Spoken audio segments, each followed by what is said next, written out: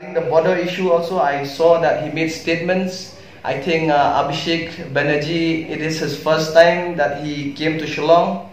I feel that he has come only to the state capital. He has not come down to these areas of differences. So I feel that whatever he said, notes have been prepared by some of his party workers, maybe from the state.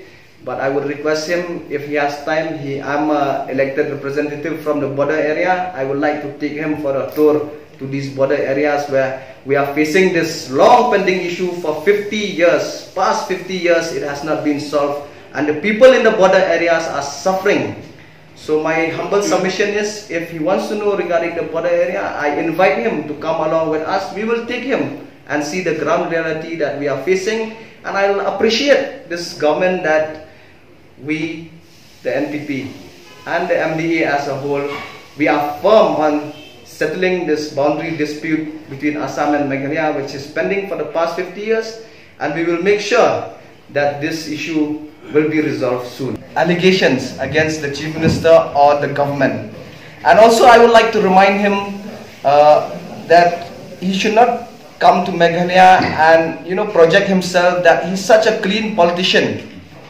I think I should remind him that the Enforcement Directorate and the Central Bureau of Investigation are already on his tail regarding the 1900 crore coal scam. I think his wife was also involved in this coal scam.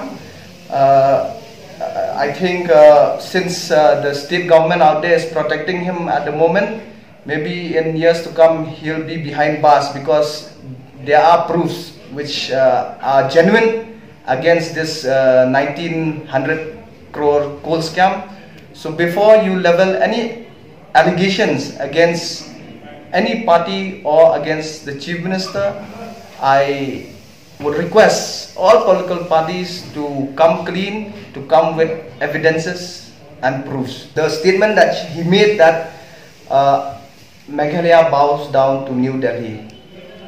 See, as a state, we are under the Republic of India. Meghalaya is under the Republic of India. So our state, as we know, we are a state where revenue generation is comparatively less compared to other states.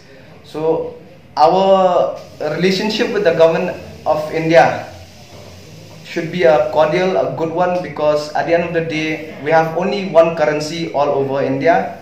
And the allegation that he has said that Meghalaya bows down to New Delhi is something that we cannot accept.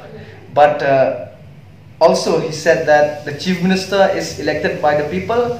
I would like to tell him that he should read the Constitution once again, that the Chief Minister is elected by honorable MLAs, not the people.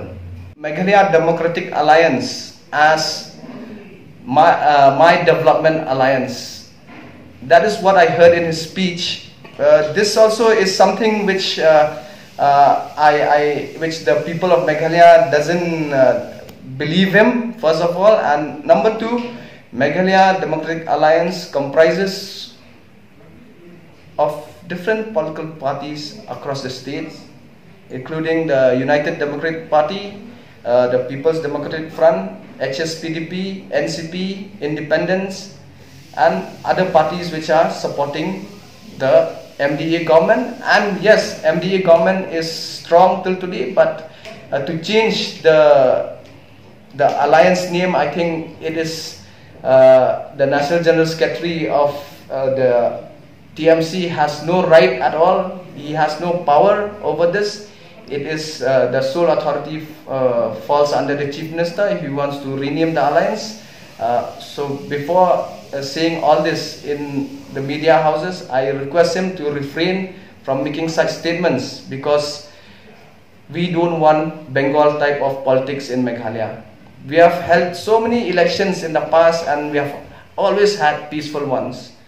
But if we see from different news channels during the Bengal elections, there are so many secret killings, there are so many people disappearing who doesn't support the TMC. So from our side, the National People's Youth Front, we are ready for the election. We welcome them to contest the election in Meghalaya. But also, we are warning them that we don't want violence. We are a state which is very peaceful. We don't want any violence, and the NPYF is here to make sure that the 2023 elections will be smooth and NPP will be successful in this coming election in 2023.